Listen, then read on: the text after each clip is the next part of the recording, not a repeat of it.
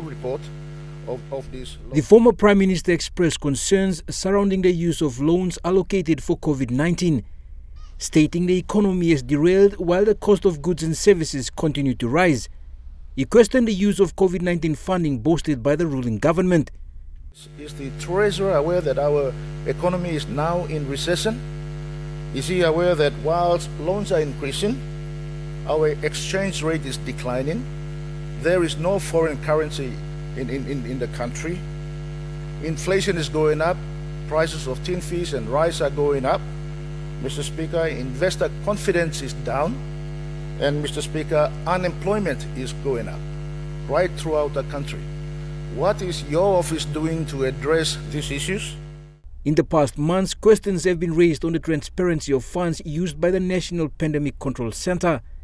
The former Prime Minister says despite talks of a stimulus package deliberately for a balance in the workforce and those that were stripped of the job, O'Neill says nothing good has happened.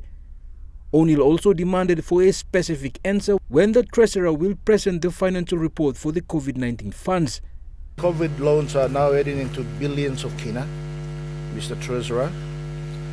Can you be assured this Honourable House where you are spending this money so that our people and our country can be aware of the spending that you are doing to address the COVID spread that is happening far and wide in this country?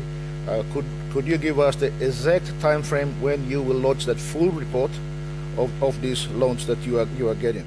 This was part of his response. Mr. Speaker, there are two wars on COVID-19. Let's be clear about that. A health war and an economic war. Almost all of the 5.7 billion kina was on the economic war. That's why we called it an economic stimulus package, not a COVID-19 health package.